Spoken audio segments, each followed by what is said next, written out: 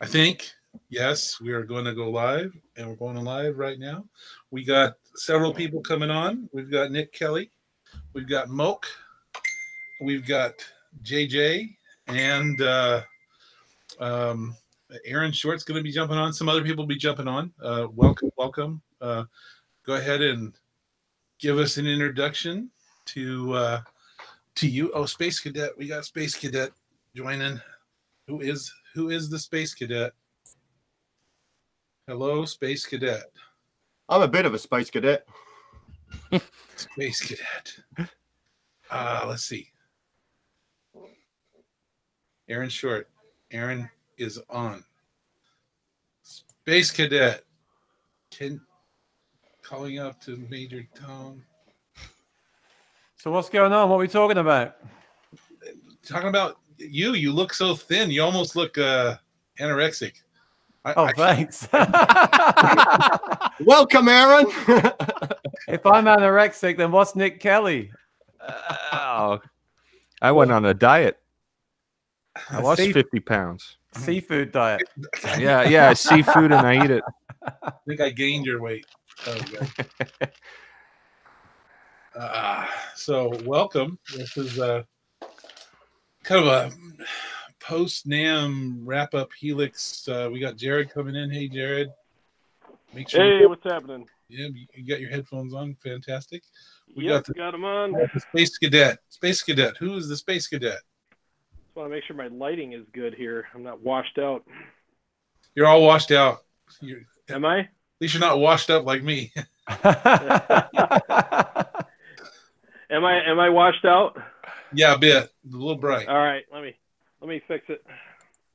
You guys go ahead. I'll figure it out. Okay. All right. So from the snow. So okay, I'll just start off. Just open forum, man. What was your favorite thing at NAMM? Hanging out with you, buddy. Oh, you beat me to it. That's awesome. Hey, that's great. Well, I enjoyed hanging out with everybody. Chris Saraga was good to hang out with.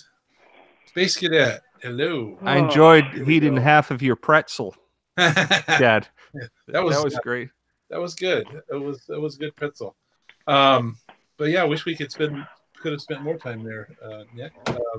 But again, you and Aaron had a pretty awesome podcast the other day. I really enjoyed it. Good. Check them out. So look up Nick Kelly on the podcast. Yeah. What's the name of your podcast, Nick? Musical Minds. Musical Minds. So look it up. It was actually really good. You get Aaron there talking about music, and Aaron had a few really good performances at NAMM, and that was pretty nice to hear about that. And so that was great. I got to play for Martin, and also at the Helix Line 6 event where they named you the Founding Fathers, right? Yeah, that was pretty cool. That was unexpected and nice. And then I found out. Well, I actually found out that Chris can hold a secret pretty good, because apparently he knew that they were going to give me one of the colored helixes at the event, but they couldn't do it because they had to wait for the winner to choose the color. And so why left with the pink? Yeah, why did what's with the pink one? That's what he wanted, though. Chad wanted the pink one. I wanted the pink one. I actually at the show I was like, oh, I love that pink one. I even told people there that pink one is awesome. So I chose it. Yeah, I love pink. Pink is good.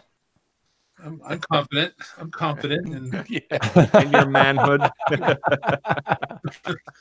can rock. I was thinking I'm gonna have to get a pink guitar though, so I can do that. To match it. Yeah. You could borrow one of Chris's pink shirts. Oh, that's right. He was wearing a pink shirt and one of those lays. I told him that's the only time you've been laid recently. I think Hello Kitty makes a pink guitar, don't they, Chad? So I think they do. Yeah, I could get a Hello Kitty. I could rock a Hello Kitty. Yeah. You have to change the pickups. Yeah. Yeah. Has anyone tried the G10S yet? Surprisingly, no, I haven't. Wait a minute. Is that the? I know that they've released. Is that a brand new one, or is that because I did try one of their wirelesses that it's just the little plug-in jack? Is that what you're talking about? It's the new Line 6 wireless. Yeah. Yeah. Wasn't the other one? What was that? It's like the same kind of thing. The little jack. Yeah.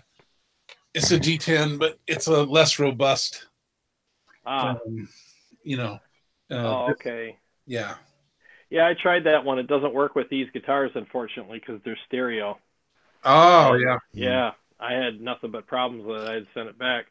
I thought it was a great concept, and as soon as I popped it in here, I was getting the piezo mixing with the pickups, and it was like this weird sound I was getting, and I was like, I called Line 6, and they're like, oh, yeah, that's not going to work with that. So the only thing I could do was plug it into another jack that had the TRS, and then plug it in, but then it's sticking out to here, and I'm just, that was just an accident waiting to happen. So did you try the right angle adapter they include in the box now? Did you try that?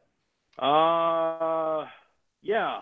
And then what happened was then it was like way up here, and it was just wonky. It was really wonky, and I was like, oh man, yeah, it was kind of a bummer. So I ended up having to stick with my. I ended up getting a Shure GLX, so works fine, But had it not been for this goofy system that I have here, it would have worked perfectly because I thought the concept was great. Yeah, it doesn't work with every guitar, even with the adapter. But when it does work, I think it's probably the best system. When it doesn't work, it doesn't work at all. It's the problem. Yeah, I thought it was great, though. I was really looking forward to having a really simple. That's what Line 6 is good at, is making stuff that's just simple. I mean, it's obviously complex. It's like they always say, it's hard to make things simple, but it's easy to make things hard. So they did a great job with making a simple product, but it just didn't work out for these guitars. But on that subject, I actually got this was actually released at NAMM, the Sennheiser one. Yeah. So it's $2. This is cool because this is the only one in this format that actually works with active pickups. So this would work with your guitar, and you can have it straight or angled. So I'm using this. I've got a review on my channel, and I'm using this for my acoustic, which is active because the Line 6 one doesn't work at all with that guitar. But I want to get the G10S to use with my Strat because that's passive, and that's I do prefer. This is a pain because you got to charge them both up, whereas the Line 6 one was charging all the time. But this will work with active pickups, which is cool. And I actually told the guys from Line 6 about this one too, so they can look at it. But this is a cool solution for now. It's on my YouTube channel. Check it out. Thank you. Does that have the TRS on it? No, it's a regular jack. It can be angled. I still have to get the TRS for these because these guitars are stereo. No, you've got 2 outputs on that, right? Nope, just one. I don't know if you can see that. No, but doesn't that? One. What kind of guitar is that? It's a JP. It's a Music Man Majesty Monarchy series. So it's got the piezo too. That's why it's got the piezo pickup. Right. Well, I used to have a PRS like that, and it wasn't a problem. But it had two outputs. So when you use a regular cable with that guitar, do you have like a TRS cable then? No. No. So this will work then. This is just like replacing a regular cable. I'll have to give that a try. Check it out. They got Sweetwater. Check it out. What's the name of your channel? Aaron Short Music. AARON Short Music. You probably see me on the group all the time promoting it. Yeah, I'll check it out for sure. Thanks, man. Yeah, thank you. I'm looking you up right now. Yeah, please subscribe. Thank you. I did to yours. Thank you. Yeah, I'll check you out. AARON Short, right? Yeah, I want to get the G10S soon. I'll do a review of that one as well. Ah, cool. That's pretty cool. Let's see. I just subbed you right now. Thanks, buddy. Appreciate it, buddy. Yeah. Give me high five. Star. Give me high five. Boop. Yeah, sweet, man. Yeah, I enjoyed that. I enjoyed walking around NAMM, finding things like that, stuff I didn't know was coming out. It was fun. I wish I would have went. I wish I would have went this year, but I was too busy with other things here. I was redoing my whole my studio here for my channel, and I just could not get away. And I'm going next year though, because a lot of people are like, "Man, you got to go. It's so good for your channel." I'm like, "Well, yeah, but I just reached 1,000 subs, so I had to do some upgrades around here to make it, make it better and more fancy for everybody." So, so that's what I was doing while you guys were having fun. I was painting my walls black. I didn't get to go. Yeah, so everything's black now, so I got that really nice kind of thing where I look like I'm floating now, like all my videos. There's just I look like I'm in deep space, So maybe one of these, an alien will pop out of my chest. I don't know. Wear a black sweater, look like a floating head. Yeah. Right? Right. Futurama. Yeah, the channel's rocking, Jared. Enjoying it, man. Oh, thank you. Thank you very much. I appreciate that. Yeah, JJ, by the way. Oh, that's right. I thought I recognized you, man. Yeah, rock on. Yeah, I missed you at NAMM, man. That would have been awesome to see you there, brother. Yeah, likewise. Yeah, well, next year for sure I'll be there. Cool, man. Yeah, that'll be fun, man. I'm really looking forward to meeting everybody and hanging out. My buddy Jamie Trevino went this time, and he was like, "Bro, you missed out." I'm like, "Yeah, I know." Oh, man. Yeah, what, Jared, was he supposed to be on today? I think so, but I talked to him earlier on the phone, and he got 3 hours of sleep last night. So, oh man, yeah, he had a gig. So every time he has a gig, he always a lot of times will call me on the way home. Dude, stay with me so I can stay awake. Yeah, that weather where he lives, man. He's posted a picture. Dude, driving back in that weather condition, crazy. Oh, is that Detroit? He lives in Detroit. Is that right? He lives in it's like Birch Run. It's like by Frankenmuth, and yeah, it's kind of like everybody calls everything in Michigan Detroit. Yeah, no, but, I met him once, but I wasn't sure exactly where he's from. Yeah, it's kind of like it's like an hour and a half north of Detroit, but it's yeah, like right now it's snowing like crazy outside, and last week. Oh wow. Last week we had like sub-zero temperatures, and like the roads were all like sheets of ice. It was crazy. It was like 10 below. Yeah. But you guys all have block heaters on your cars, right? No, my truck actually wouldn't start one day, so I had to put a trickle charger on it overnight, and then it started just fine the next day. But yeah, that was kind of weird. Yeah, it's been pretty cold this year. I've missed a lot of work because of it, but I'm not complaining because I'd rather be home playing my guitar and making episodes than washing trucks. So I'm happy with that. So, Jared, what do you have planned for your YouTube channel?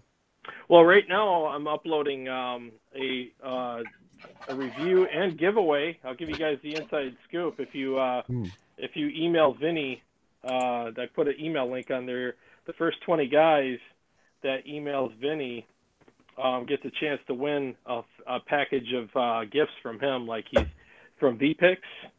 So I just reviewed these picks. I don't know if you can, it's hard to tell if you guys can see all this or not, but dude, his picks are super loud. They're like the loudest picks I've ever played. They're really like bombastic sounding. It's like playing your guitar with a freaking battle axe, it's crazy.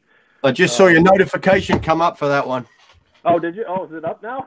Yeah, it just came up right now. Oh, sweet. That's coincidence. Sweet. Yeah, that was a fun video to do, and I actually give you guys a bunch of like audio examples on what they sound like compared. Oh, you got one? Yeah, I got several. I know Vinny. Yeah, Vinny's a cool guy, man. I went to his house. Yeah. Yeah. You got the screamer, huh? Look at this one's crazy. Colossal. I can't even play this one, to be honest, but it's cool. Creepers. Makes a great paperweight. Sorry. or a home defense mechanism. Yeah. This one you could kill somebody with this one. Look at this one. Wow. Crazy. It's like a ninja tool. Yeah. Aren't they throwing star. Yeah. I like, this is my favorite, the medium. Ah, yeah, I got that one too. Just a glow in the dark version. Nice. Yeah, but then I got my free gravity picks. Yeah. Ah, those are nice too. You know what Vinny told me when I was on the phone with them is that Chris from Gravity used to work with Vinny. Yes. Yep. Well, well, are they similar material, the V-Pix and the Gravity? I think so. They look the plexiglass. What's that? It's not plexiglass is a brand name. I believe it's acrylic. Right. Yeah. I'm still They're blown really away cool. with the chicken picks, man. That I'm still rolling the same chicken pick from 2 years ago. That thing doesn't dent. I know, isn't it crazy? It just 2 years I've had that thing and hit it hard, man. It just rolls forward. Yeah, What about what about blue chip? What about what? Blue chip? I don't know about them. Hey, what about these new picks? These are some really thick picks. Just kidding. You probably can't see it. Shameless plug. Yeah, exactly. Yeah, Those are I gotta awesome. place my order with you. The blue chip, like $40 pick, right? Yeah. What do you have the TD? I have the TD 35. Yeah. But you know, I've Jim Dunlop. I use the Jazz 3XL. God bless him. Right. Poor Jim, yeah. And I don't even play jazz, but it's great. They are awesome. They stick to your fingers, those ones as well, Aaron. Yeah, great control, soft acoustic, electric, great. Awesome pick. Those chicken picks are amazing, though. I bought a couple of sample packs of those, and I reviewed those a couple weeks ago. And you're right, JJ. Those things last forever, And they got a unique tone as well. They got a unique little thunk to them. Exactly. You're exactly right. Like when you're playing on like the bassier type strings, the thicker strings on the guitar, you can really hear all the hair they put on the notes. I mean, there's like this really, I don't know what to call it. There's this weird thing, but weird in a good way, thing that they do, and they make your notes sound kind of round but hairy at the same time. It's nuts, And I really like those. I mean, those kind of remind me, if you were playing guitar for a ship full of Vikings that were marooned on an island, and you said, "Hey guys, can you make me a pick?" And they would go find like something and like carve a pick for you and go, "Here you go." And that's going to be the one, man. Remind me of. Yep. They're incredible. Anyone who hasn't tried them, chicken picks, man, for sure. Yeah, they're sick. They're really good. I don't know why they call them chicken picks though. Why did they say, or I don't remember. I don't know. It's from chicken picking, surely. Yeah, like the country guys, they use their finger and the pick, chicken picking, they call it. I guess that's where it comes from. They should call them Viking picks. These Clayton protein picks are my favorite for bluegrass and electric, actually. Protein? Yeah, the Clayton protein pick. Protein pick. Yeah, they're like about a 2 mil. Something. They're pretty thick. Yeah, they're low carb, I guess. They're awesome. They're amazing. Picks. If you eat them, you get big biceps. Yeah, listen to me. You put them in the blender with some milk and eggs, and you're all good. Your pigs, give them to me now. Give it to me now. Get to the chopper. Yes. So the question: who here are using the Helix? Yes. You mean raise your hand right now? You mean right now to go? I'll raise both hands for the Helix. I got to tell you. I'm leaning on my Helix right now. So what do you guys think of the announcement that Eric made about 2.8? Let's talk a little bit about the different things that you're looking forward in 2.8. Easily the bypass thing for the snapshots, the ability to bypass each block. That is going to be really cool. Yeah, that seems like one of the best things. I don't know, what was that? Bypass the block and a snapshot. Can you do it already? Yeah, explain that. Yeah, please. I'm not sure exactly all the details, but I think that on each one it'll have its own setting so that it'll either be part of a snapshot or not, like the enabled, whether it's enabled or disabled or whatever. Like, so one of the things that I found frustrating with building snapshots over the past, that I think this fixes and addresses, is the fact that if you were to create your whole preset and then you wanted to add something, you didn't necessarily want it part of the snapshot. It would be on in all the snapshots, and you had to. You had to go in and turn it off, turn it off. That's what it was. That used to annoy me. I had to go through every one and change it. Right. Yeah, it was silly, yeah. And so this is going to be really good just to be able to say, no, that's what it was. This isn't part of it. There's actually something even cooler coming out with respect to that is I think you're going to be able to have a specific block be ignored in the snapshots. Right. So like if you wanted to be able to have access to it whenever you want to, you can turn it on or off, and then when you go to a new snapshot, it'll stay on or off. It's ignored by the snapshot. Right. So guys that like to do in a pedal board kind of configuration, you could maybe have 3 or 4 snapshots on the bottom to do like your different gain stages or amp channels, and the top ones could be just the effects, and they would be ignored by the snapshot settings, so that so it'd be like a traditional pedal board. So whenever you go to whatever you kick in a drive, you can switch to the next channel on your amp, and the drive will stay on instead of going to whatever the save state was in that snapshot. So that's awesome. It'll be kind of a neat thing to have, just to have maybe like a boost switch if you wanted to. You could have that ignore all the snapshot settings, so that you have manual control over that anytime you want in any snapshot, and it retains its state. Even if you go back to another snapshot, the boost will stay on like a separate pedal would. Snapshot ignore. Yeah, exactly. And anyone in the chat who's not familiar with all these strange words, it is gobbledygook, but I mean, it is. But once you do have your Helix, these kind of terms do become familiar, and it is very easy to understand. It's like another language. It is. Yeah, like it is. What Moke was saying there was literally another language to a lot of people. Yeah, blah blah. Actually, I think it'd be interesting to ask Nick, because Nick uses a Helix, right? But Nick, tell us at your last gig how you had it set up, because I know you're not regular in the group, like talking about this stuff all the time. So how did you use your last gig as someone who doesn't get that deep into it?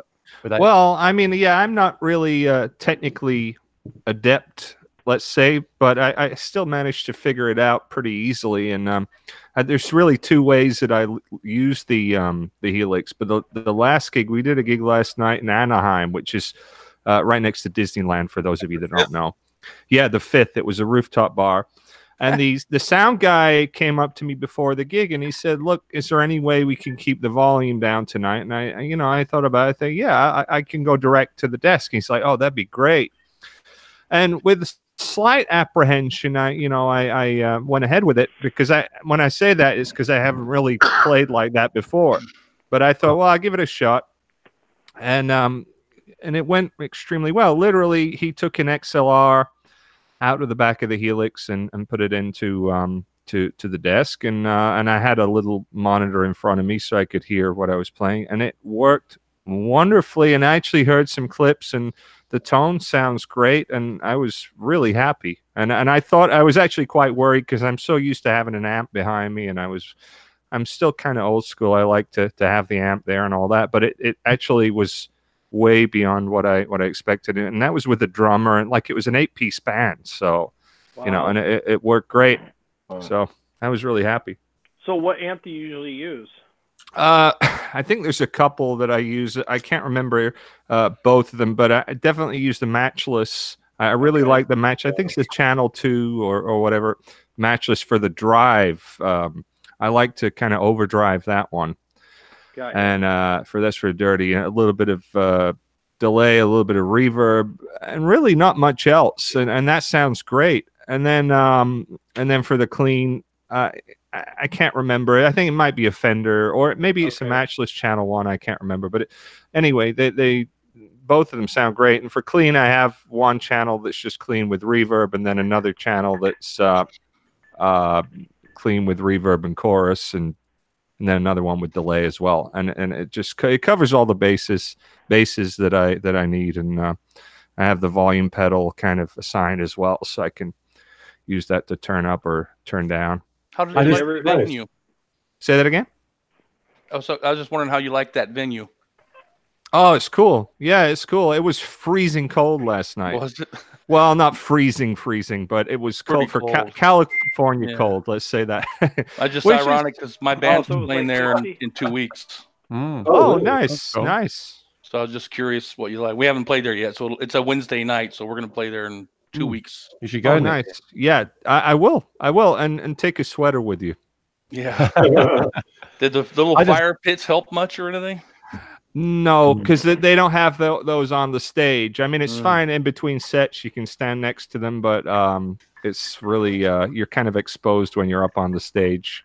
Yeah. I just thought it was cool because like I'm always trying to. I've made a patch with snapshots, changed all these things. I'm waiting for the new firmware, and I saw Nick's picture of his board that he posted on social media, and I was like, this guy's just got like 6 blocks. 6 blocks, and it's direct. You know, it's so simple. Now, I think you should like experiment with the advanced stuff too. Right. But it goes to show you don't need to, which is cool, isn't it? You don't need to get too lost, right? You can just use it as simply as you like to. Yeah, and I understand some people might be worried about the plethora of options, you know, get overwhelmed with it, but you don't have to use all of it. You know, it sounds great, you know, out of the box pretty much, just with some very simple presets. Yeah, I posted a high gain patch once on the Facebook group, and it was literally just a Mesa with a drive in front of it, very old school, 808 in front of it, you know, a stock speaker cab afterwards, and the thing was monstrous. Sometimes you just got to go back to that basic, and I'll always go to a new preset. My head's blowing, just get something real straight, real simple. You're right. You're right, because so many people, I've said it before on my channel, if you treat it like an amp, it'll sound like an amp. If you treat it like a science project, it's going to sound like a freaking science project. You know, I mean, that's really what happens. And that's why you got the room of glory, haven't you? You got your basic setup, or you can walk into that room with 100 different amps, different speaker options. It's as deep as you want to go, man. Yeah, you know, and I think the biggest problem that a lot of people, the biggest mistake a lot of people make with digital gear is they get into all the features and they're like, oh my God, I could do all these things. And it's like, well, like the old saying goes, just because you can doesn't mean you should. Right. Mm-hmm. Less is more. That's why less is more. Like, you know, have some effects and do some cool stuff. But for crying out loud, you start tweaking and turning knobs, and you know, I got 3 cab sims going and 27 microphones and 8 delay pedals. It's like, dude, that sounds like a horrible science experiment gone wrong, you know? So hey, tweaking's part of being a tone chaser though, man, and let's face it. I think that's why the Stomp is very successful, because you can just load up an amp on that and use your old analog pedal board and straight into it. You know, you can bypass all that stuff and not have those options. Although I like to have the options sometimes as well. But I think that's why people love the Stomp, right? They can do that. Yeah, options are great, but you got to learn how to restrain. You know, I'm going to take a moment here and address the comments here. So just say hi to a few people. Got Kai down here. Gary Davlin. Jason Sedites. Hey, Jason. Hey, Jason. Couldn't stay. Hey, Jason. Popped in to say hi. Jason Wade. Hey, Jason. Hey, Jason Wade. Rock on. Somebody new. Helix coming soon, I think. Thrash metal and fun riffs. Always there, Thrash. And then RJD Mad One. Hey, buddy. Okay. And then we got, of course, JJ. And then and we got R2 R3 Locking Nut. Hey, buddy. And then is that from Star Wars? Yeah, maybe. He's the Shred Master from Star Wars. Trust me. We got Brock out R2. And then Dan Frankham and Terry. Hey, Terry. Everybody knows Terry. Terry Bear. And then Alex Knievel. And we got Marco74. Hi, guys. And, hello, everybody. Hey. Alex and Brock and Alex and Jason. Oh, Brock's here? Yeah, Brock's in here. He didn't have his setup. He was going to come on, but so we got a full crew, just about a full crew. 1, 2, 3, 4, 5, 6, 7, 8. We got room for 2 more. Anybody in the chat want to come on? Jason Wade, you want to come on? We've got too many Jasons in here already. Yeah. Good to see Alex Knievel in the chat. I know he has a lot of good Helix. Alex, you want to come in? Just say yeah. Say you want to come in. Okay, I forgot about the Tweed Deluxe. Oh, we got a dog on the show. Who let the dogs out? As soon as she shuts up, I'll bring her on. Or they'll let anybody. Maybe in, that was won't they? Glenn. He always has a dog with him. He's like, don't forget me. Don't forget to introduce me. Is this coming through, guys? Because I'm just jamming. I just fidget. So if this is bothering you guys, just let me know. If this Oh my God! I don't hear it. Listen, I can't stand it. listen. Yeah. I'm Guitar, very. oh out. man, you hate guitar. You need to try a different IR. I can't hear it at all.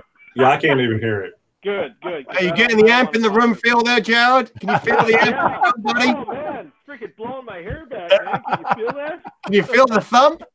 Oh yeah. Love you, bro. Woo, Amp in the room is the. Me and Jared have had many chats about amp in the room, man. Because Yes, we Hey, have. speaking of amp in the room, I've got a fix for that. put an amp in the room. Well, there's that. A nice little 8-inch plastic cab. No, it's my OTB settings. I I've not tried those yet. I did make an IR. So Yeah, that's right. Where's that? Where is it? where is it? It's in my computer. Oh, I will just say, just to get it out there, you know, my instant amp in the room feel was the day I brought the Friedman ASM into the room, and I know that was right, it. baby. That was it. That's right. they are good. They are good. But they're heavy. Yeah. But they're good. They're heavy. Yeah, that's part. You know, you've got to pay your dues, man. Yeah. The thing is, it's a big topic. You know, it's funny. I'm glad this is coming up because this topic is huge. I mean, it's like every day I see it on all of the different groups out there, the digital platform groups. Like, you know, what should I get? What kind of speaker should I get? And this and that. And I don't think people really realize how important it is that you get the right kind of speaker cabinet, because that's the thing that has the last bit of say on what gets out into the room. You know, it's kind of like the chef at the pass, you know. And I got to tell you, like the Friedman ASCs and the ASMs are, in my opinion, like the Gordon Ramsay of chefs at the pass. I mean, it will not let anything through. Yeah, it'll. Well, the thing is it's very true. It's like what comes out of that thing. I'll just put it to you this way: if your tone sounds like crap coming out of that thing, it's not the cab. Yeah, it's whatever you dialed in your modeler, you know, and it's going to tell you all that stuff. So I've done so many shootouts with that thing, and it's killed everything. Like, it's not even been a contest. It's absolutely like slaughtered everything that I put up against it. And you know, I don't really think that people really realize how important it is that you get the right cab. You know, it's a big thing, and some people like initial investment though. I mean, they are high dollar, so it's an initial investment against the options available. Yeah, I mean, it's definitely an investment, you know. But the way I look at it is this: like you can spend like $200 or $300 on a cheaper, like a plastic kind of, you know, thing. And I'm not knocking people that do that. I get it. We're all on different budgets, so do what you got to do. God bless you, you know. But I guess the thing is you know, the people say, well, I don't want to spend that much, and even though I have the means, I don't really think it's worth it. But really, to me, it's like how much is it worth to you to have the proper tone? I mean, you spent $1,500 on a Helix. Why wouldn't you have something that would tell you the truth about what you're doing when you're turning knobs? You know. Yeah, it's not just about the amp in the room feel. It's what's coming out of that speaker is transparent. It's okay. So it's critical. What I did is in the chat. I actually pasted a link to my OTB Super Duper IR, and if anybody wants to give me feedback, I don't care. Was that your original one from months back? Okay. No. Your original. My OTB original. Yeah, I turned it into an IR. Okay, so I remember the original. I haven't seen it turned it. Okay, I'm gonna check that out. Yeah, I'm gonna check it out again too. It's been a while. But did you all read the article, the interview that Eric Klein did at NAMM about amp in the room and modelers? Did you all read that? Because he said what I've been thinking. You know, at the end of the day, the IR is the mite cab in the other room. it's not going to sound like the cabinet. You're hearing that mic'd sound. So while your monitor speaker is important, it's not going to sound the same as a physical amp there. Yeah. And they made the Helix to work with, you know, they and I think a lot of those guys do use real amps as well anyway, you know, so there's so many options. That's why I made it. That's what I do. That's why I made this particular, is because then there's no mic, right? Box. That's why I called it outside the box. Cool. I'll try that. You know, try it. It's different. You know, some people loved it, and some people hated it. They said it sounded like garbage. But I dismissed their assessment. I see. Oh. I've had similar experience with acoustic guitars, because when I use the IR, it sounds amazing recorded, but live it doesn't have that cut that like a piezo. Everyone says, "Oh, the piezo sounds quacky," you know, but that quack can sometimes be what cuts through the air. Right. And same with an amp that can push through the air. Now, if you can set up the Helix with a Friedman to do that, then that's great, and good luck to you. But I haven't got there yet. Although when I did try the Friedman at NAMM last year, I think I used it with something else, but it did sound really good. I'd like to try it again, but it's just so heavy. I'm like, well, I'll just use my amp, you know? I don't know. Well, they're worth it. And the thing is they have an ASC 10, which I did a review of and a shootout with. And, dude, the ASC 10 is amazing. Yeah. I mean, you're giving up 30 pounds. That's pretty much what you're giving up to buy it. That's a lot. You know, so the sound is still good. You would recommend that one? You would recommend that? Okay. Absolutely. If you go on my channel, you can watch. I actually did a shootout with the ASC 10 against the ASC 12, and you can't really tell the difference between the two. And especially when you're in the room. I mean, you know how it is when you're doing, you know, shootouts and stuff. I mean, I have a mic, and it's like, you know, all you're getting is what the mic's picking up. You're not really getting like standing in front of it and having it freaking kneecap you while you're doing palm mutes and stuff. So when these things are sitting in the room with you and you're doing really heavy, you know, palm mutes, I mean, it's just, I say it's shin shattering good for a reason. I mean, it's like a baseball bat to your shins, man. Yeah, but Jared, that's why your channel is so important, because if you think about it, with the Helix, you're hearing a mic of the amp through the Helix. And then when we watch your videos, we're hearing a mic from your monitor through the YouTube. So we need you to just say, like, that's what I do on my channel. I just say, look, I used it at a gig, it worked or it didn't, because that's all we really need to know, right? So if you say it's good, then we should check it out. So I just want to acknowledge Brock Davison. Thank you, Brock, for the $5. Hi, buddy. Kind of you.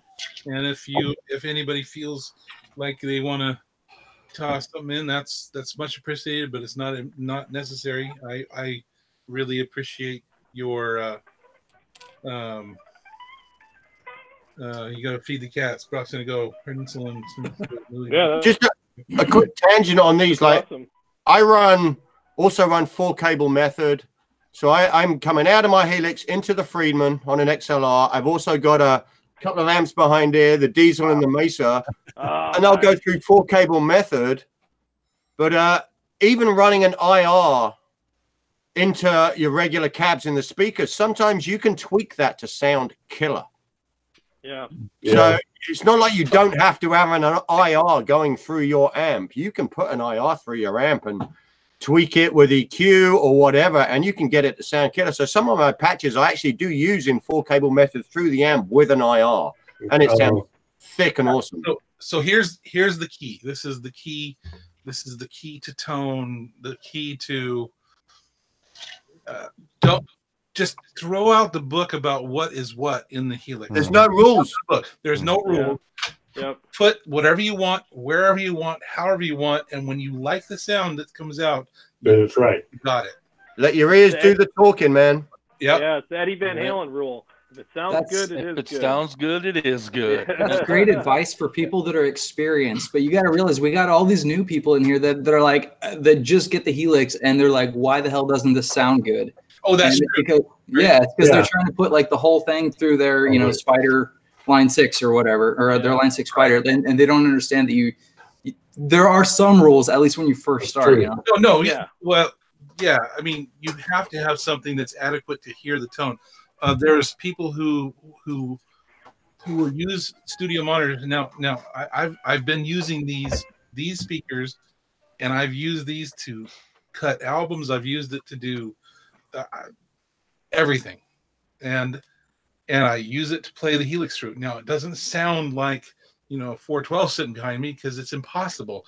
They're 5-inch speakers. There's 4 of them. It's an Altec Lansing 15-year-old computer speakers. They're right there. Oh yeah, Nice. They sound incredible. They're flat. They're great.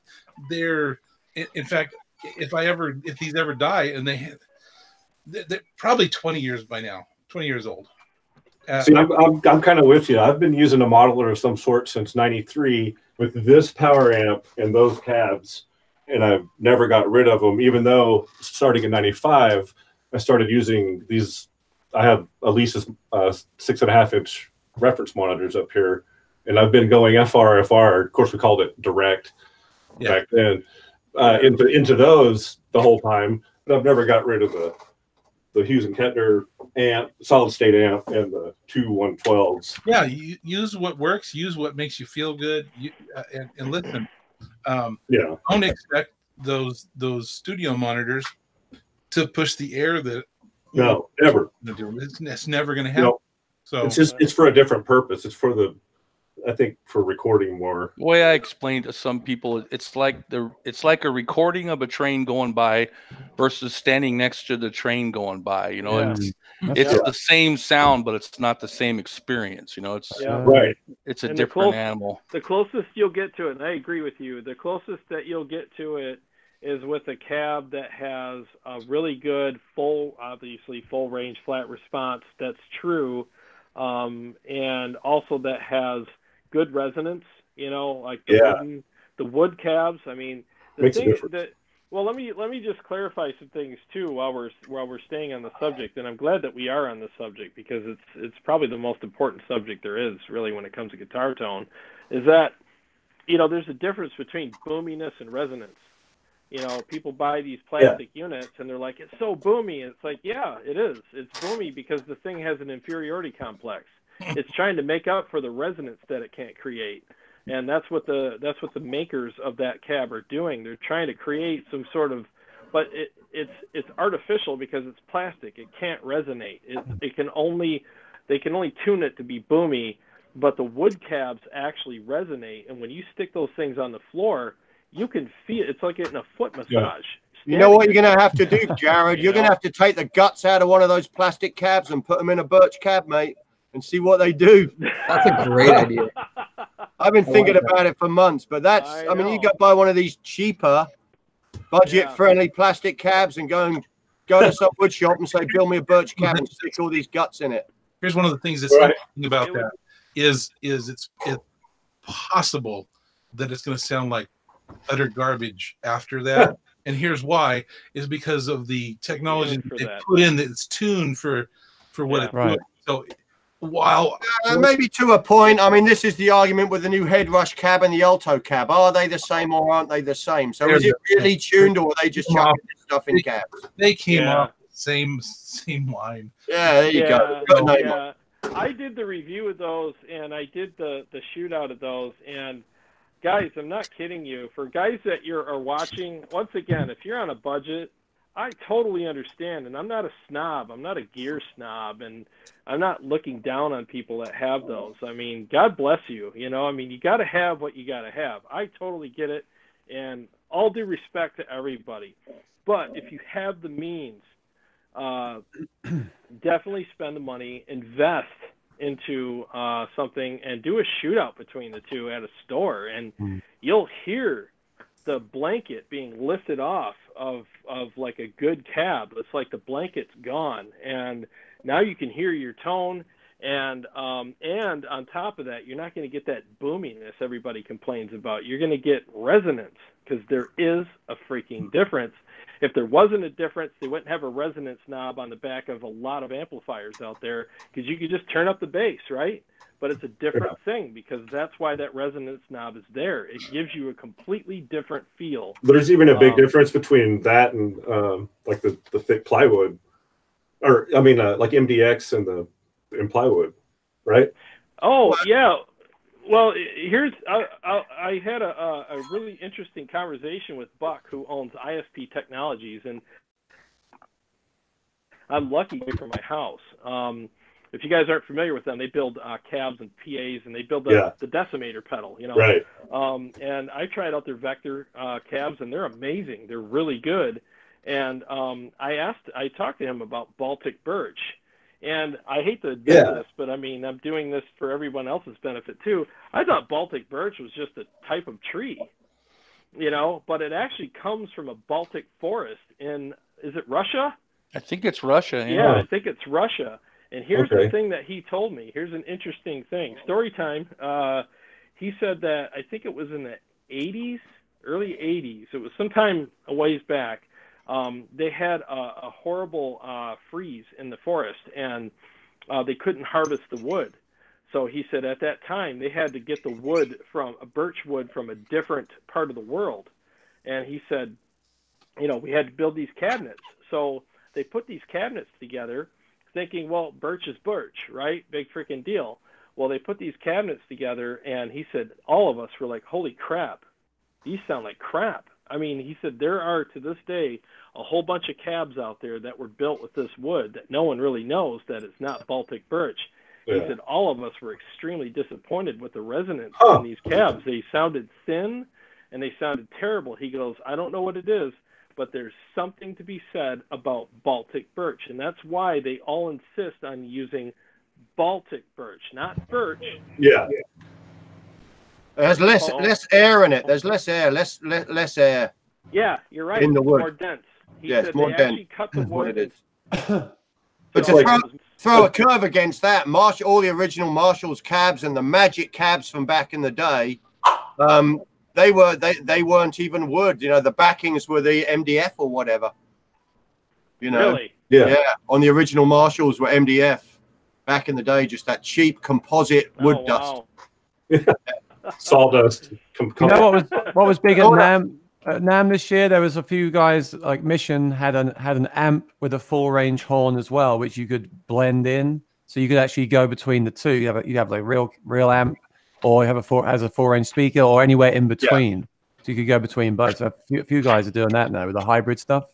Yeah, I mean, are a few of them doing it, or just them, just Mission? I think the new Kemper cab is doing that. I think, and I think that's going to be a thing going forward.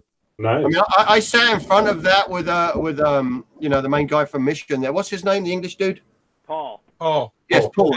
Yeah. Paul's awesome. Yeah. Paul's And we had a really good listen through that and went through all its ranges. And Jared, if you could have stood in front of that, it would open your eyes to a lot of what we've discussed with this sort of stuff. Yeah. As you bring that tweeter in, it just gets bigger and fuller and bigger. It was quite mind blowing.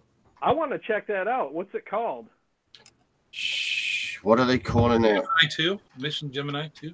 No, it's not. No. It's a new thing. It's a Gemini 2.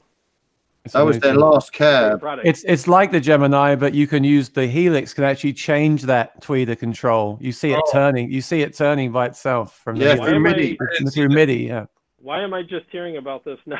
Because you want it now. You're too busy playing the rules. Well, Paul posted it all over the Facebook group as well.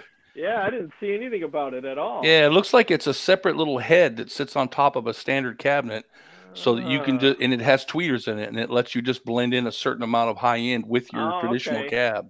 Oh, that's cool. I got some footage of it, Jared. I'll message it to you. I've got the whole thing with the volume moving by itself as it goes through the range.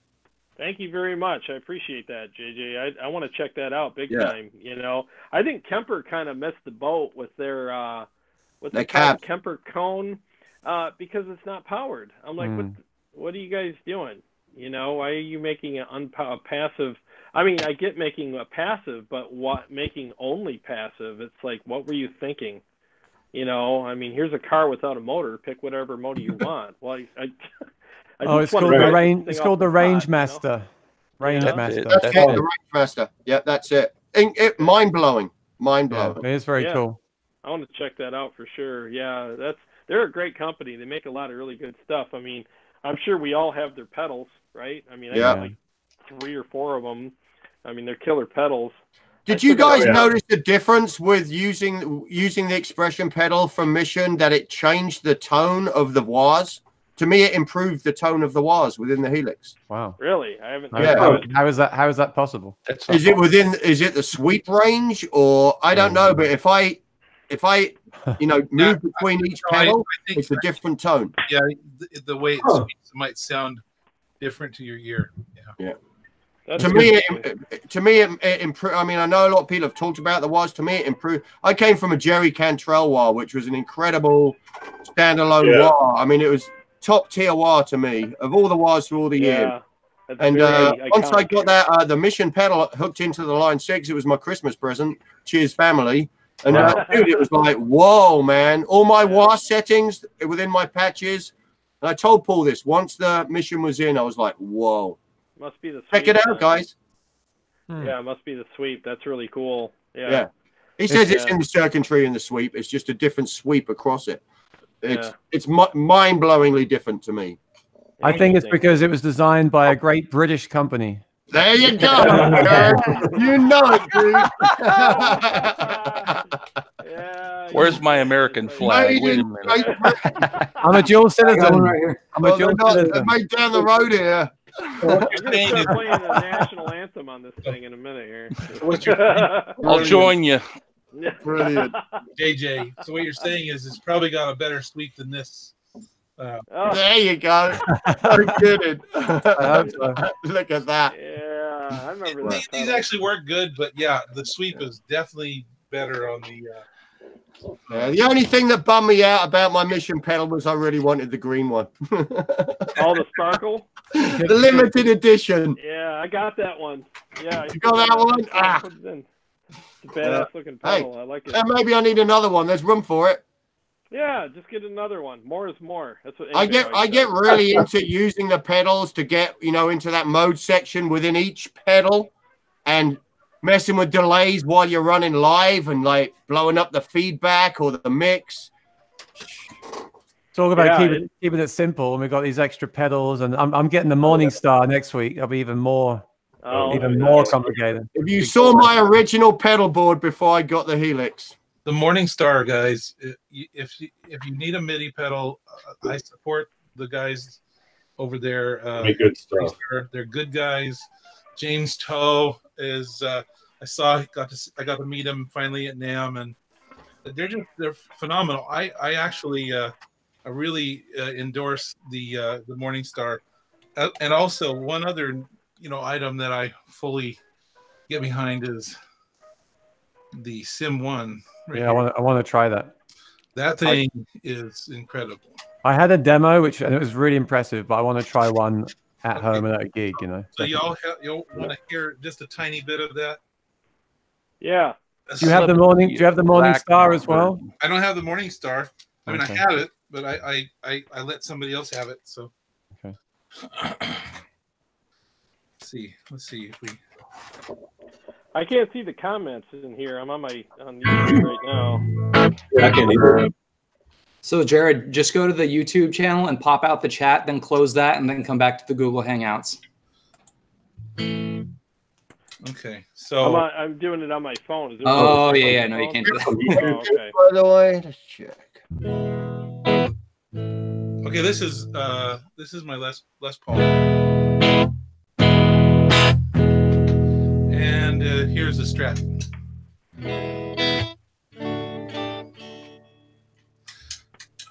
Here's the bridge. Let's see. It's kind of breaking up. Hang on. Is it breaking it too much? How's that? Better? It's probably just the gating for the video. Sounds good though. You can tell. Yeah, I hear it. That's good. Have you got an acoustic on there?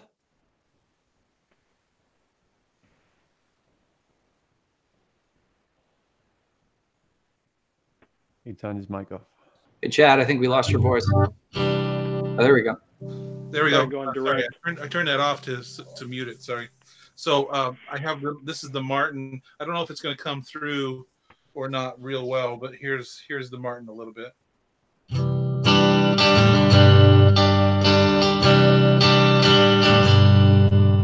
Pretty good. Yeah. Yeah, I want to try that thing. How does it feel? Sorry. How does it feel?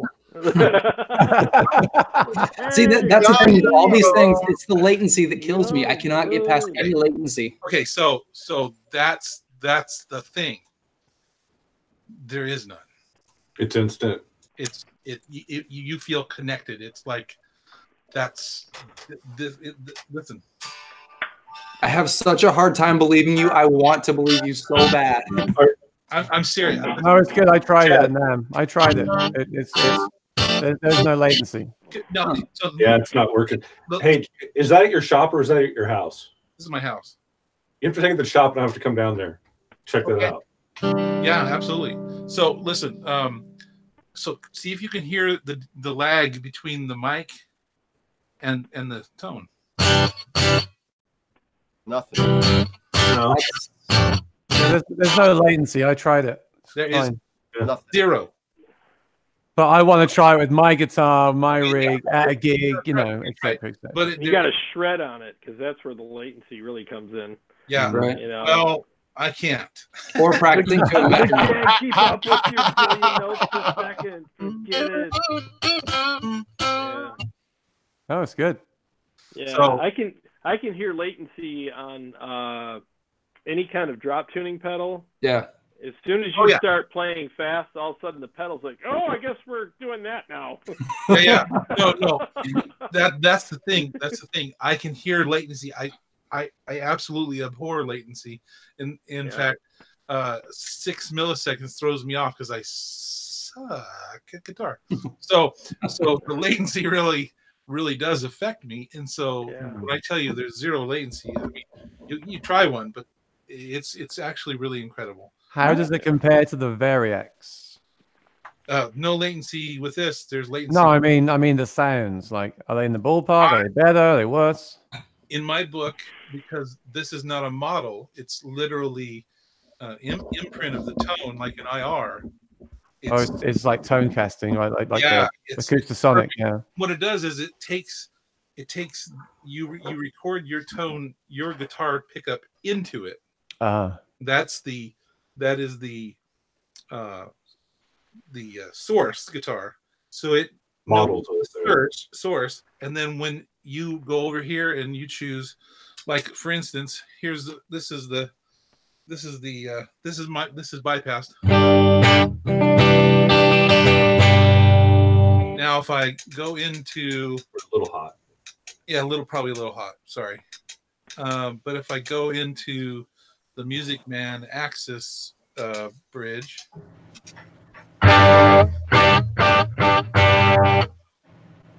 it's incredible, and it's emulating. It takes account of what your source guitar is, it spits out what the other guitar should sound like, understanding what the source is. So that's the critical part. Yeah, training it. You have to train it. Yeah, you do, and I actually have a video on my website that you have to. It's hard. You have to go through all 36, and you have to do it in 2 minutes, and you have to do it at a certain pace. So the video on mine. Good practice. Yeah. Is it chromatic? So there is major? So the drawback is I have programmed one pickup in. You have to program all the 3 pickups, all 3 positions. Yeah, I didn't do that. So yeah. It's just one time though, isn't it? Just one time, right? Once it's done, it's done. Yeah, that's fine. That's fine. Yeah. So Jason Wade just leaving us. He had to leave, but saying he's really enjoyed the show and he can't wait to get his Helix at the end of the month. Oh, great! Oh, good to see you, Jason. Rock on, Jason. Yeah, thanks for joining us. Okay.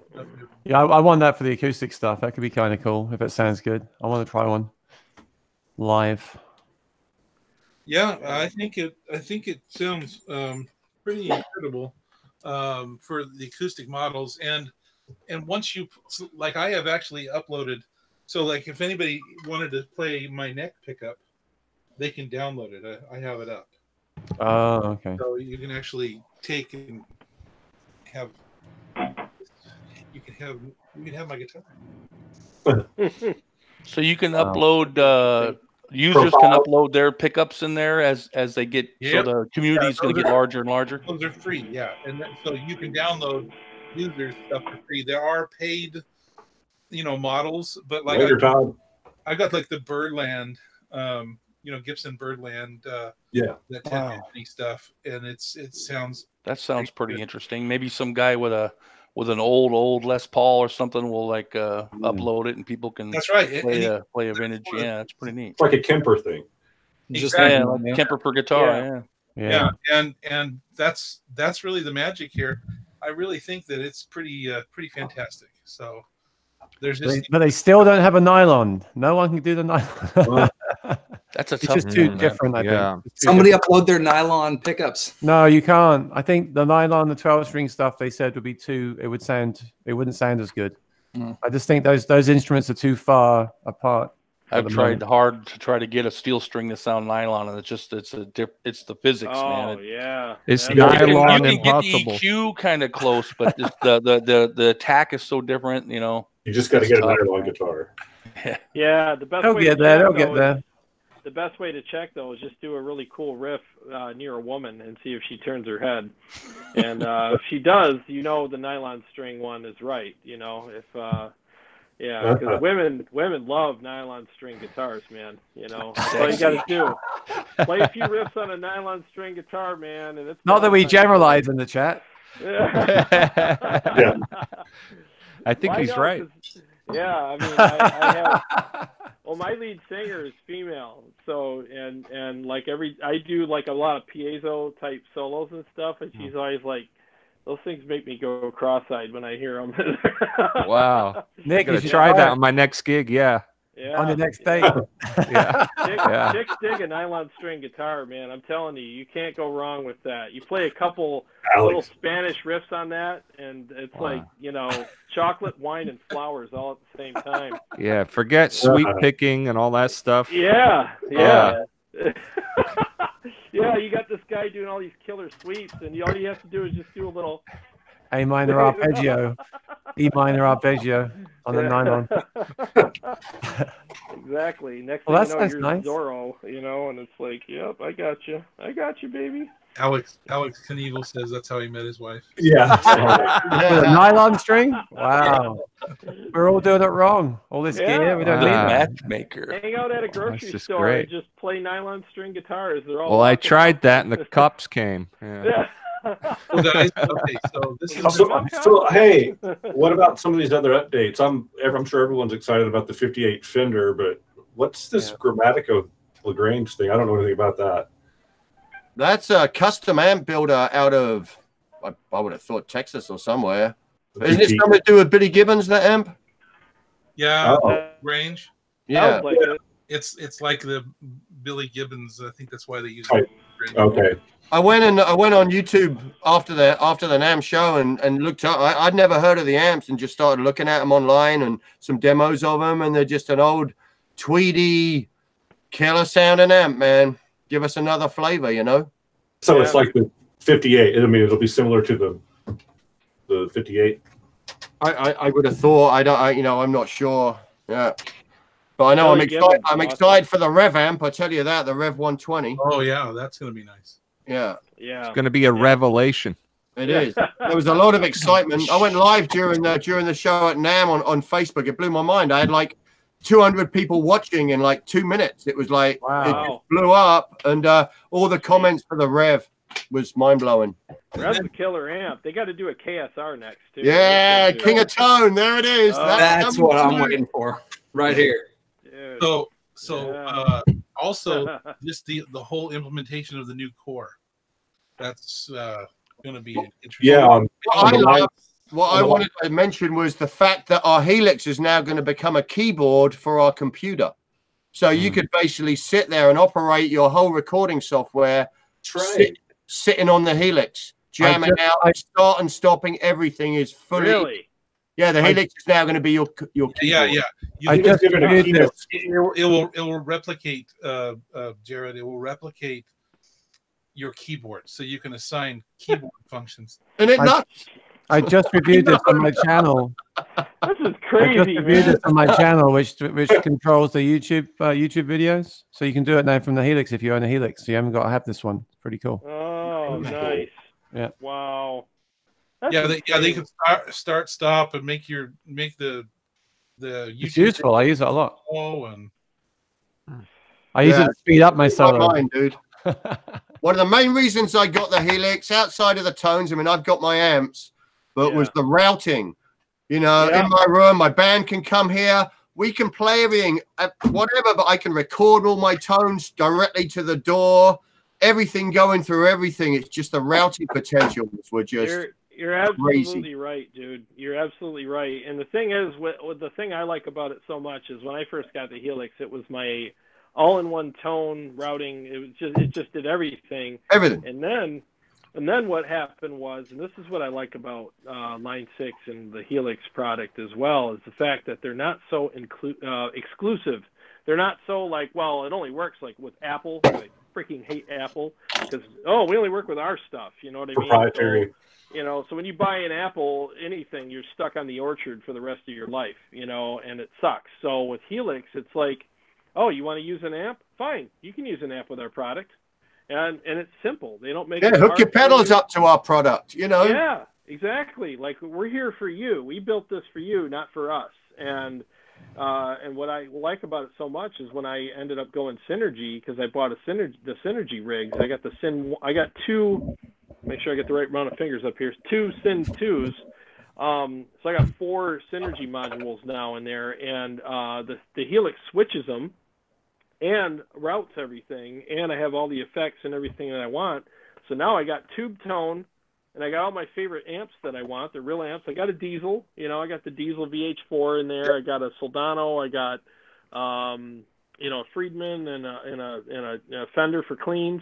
And the Helix switches it all and allows it all to go routing through there. And it was super easy to set up. It literally took me 20 minutes to just program everything and put all the effects in, and I was done. I'm like, I could do a gig right now. Do you have that now? You got the Synergy stuff now? Hell yeah, man. He's got an insane rig, man. Your rig looks insane. Thank you. Yeah, thank you. It's literally I voted it product of the year last year on my channel. I mean, I said it was because I just thought, what a way for like tube amps to push back in a good way though, and say, all right, fine, you want convenience, here you go. So that's actually what I tried. When I said I tried the Friedman 12 at NAMM 2 years ago, that's what I tried. I tried the direct out of a Synergy into that Friedman, and it sounded awesome. Sounded really good. Good, yeah, it's killer stuff, and it pairs so well with the Helix. So like when I go out and play out now, I literally walk in with the Helix in one hand and my 4 amps that are in a rack case in the other. I walk in, slap them on the floor. I got Chad's, labelers, all the labeling, stuff for my cables, and I could literally just plug in 3 on one side, 3 on the other, and I'm done. And then what do you plug that into then? Into a power cab? Into a powered cab? No, I use IEMs live. So I have I have my stereo signal on my Helix from my 1/4-inch outs going to my whatchamacallit, my in-ear monitor rig, and then front of house gets the XLRs. So what's the Synergy for? Synergies, they give me my tone. Yeah, the amps. Yeah, they give me my tone. So are you running the direct out of the Synergy into the front of house? Yeah, so the Synergies route through the Helix in 4-cable method, and then the direct outs from the Helix go to front of house, and then the 1/4-inch go to my IEMs. Okay. So what about the Friedmans then? Do you use them on stage? Good question. No, I don't need to because I use the IEMs. I tried it once. One of our shows we did, it was a smaller venue, and I was like, I'm bringing my cab. I just brought one cab just to see. And it might have been a placement issue because I put it right in the middle of the stage behind our singer, and her mic kept picking it up, and in her ears she kept hearing too much guitar, and she was like, "You're killing me." So I had to kill the cab, after the first song. Hey, let me take a minute. Okay, so as everybody probably here knows, I've got the some cool new skin stuff right here, and the foot toppers. So this is the little bit of an announcement about the foot toppers. I got slammed with orders, and we are making them. We should start. Right, I got to place my order. Those are cool. Yeah. So, and there'll be a slight design change for the better. Nothing major, but just the magnets were actually creating grit. Metal grit from the floor, or whatever just gets on the ground. I was collecting it. So we ditched the magnet, and we've got it set where it comes up from the bottom, a nice solid connection at the bottom, set screw on there, puts it on there. Oh, cool. Just touch the top, it'll work every time. It's they're just going to be rock solid. And nice. We got a lifetime limited warranty. You just pay the shipping if something happens to them, but I don't think anything is going to happen to them. And so with that said, I want to thank everybody for being here. I want to keep these to about an hour and a half. So lively discussion. Excellent. We have more to discuss next week. If y'all want to come back, I'd love to. Absolutely. We're going to, so this is the plan. It's going to be every Sunday, 4 o'clock, same time. This Sunday, because of certain things, it's probably going to be, we're going to have to end it right here. But I just want to thank everybody who came and supported the chat on the channel. I don't even know how many we had. It seemed like there was 17 watching the whole time, but it seems like numbers fluctuate more than that. So I just reset it. Maybe there's more people watching. I don't know. Are you going to post this to your YouTube channel? Yeah, it's gonna go live after this. Okay. We got 9 people watching. Yeah, I actually think there was more people watching. I don't know, but we got 9 people, 10 people watching now. So, sweet. There was probably more earlier, but I didn't check it. But just thank you, everybody. I'm gonna go ahead and we're gonna say our goodbyes. We'll stop the broadcast, but stay on here, guys, and we'll finish up. Thanks for tuning in, everybody. Great. Yeah. Thank you. Thank you, everybody. I'll miss you. Miss you all.